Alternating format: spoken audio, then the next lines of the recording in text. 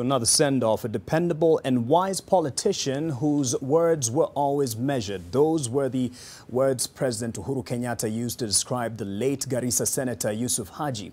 He was laid to rest hours after his death at the Langata Cemetery. Many who interacted with him when he was alive have also described him as a father figure and a stickler to law. NTV's Kennedy Morethi with the details.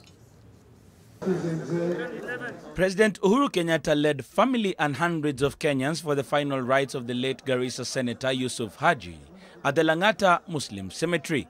The president said the country had lost a true leader whose wisdom was relied on a lot. Taifa la Kenya limepoteza kiongozi shujaa, kiongozi ambaye amesimamia haki za wananchi wa taifa hili letu la Kenya, kiongozi ambaye amefanya kazi ya wananchi. The president, who put him in charge of the Building Bridges initiative, notes that Haji was depended on by key associates of not just the Kenyan government but also of regional governments. Mzee Haji, mashauri yake haikuwa ya kitu chochote. Ni mashauri ya kutoka kwa roho, ya kutoka fikira zake, na ndipo nilikuwa na muamini vile nilimuamini. At his home earlier in the day, family and friends streamed in to comfort the bereaved family. National Treasury Cabinet Secretary Ukuri led a host of cabinet secretaries at the late Haji's home, as senators who served with him said they had lost a true icon. If there is one man from all the parameters of having all the necessary quality of goodness, is none other than Yusuf Haji. He always stands what is right. He was not wobbling around politically, neither would he wobble on issues which are not right. And for me, he was a father figure. So I reached out to him. He was my confidant.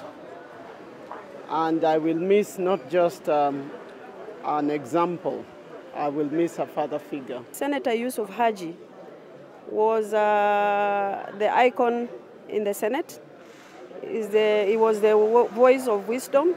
Those present called on the country to relook at the BBI document the senator championed keenly with the aim of passing it in his honor. Yusuf Haji had issues and he didn't say them, but remained very firm on the course of Building Bridges initiative. In fact, I wish in his honor, in his memory, Kenyans will sit back and tone down the rhetoric that is there now on BBI. Mzee Haji has been eulogized differently by those who knew him, as the family now announces 3 days of mourning to remember the fallen hero. There will be different sites of mourning. We will have a site in Mombasa, a site in Malindi, a site in Garissa, and a site in Nairobi. Yeah, so we will be, those of you who can, and a site in Masalani, Ijara, his home area. Senator Haji had just been flown in back into the country on Saturday and admitted at Aga Khan Hospital, where he succumbed Monday morning. Kennedy Morethi, NTV.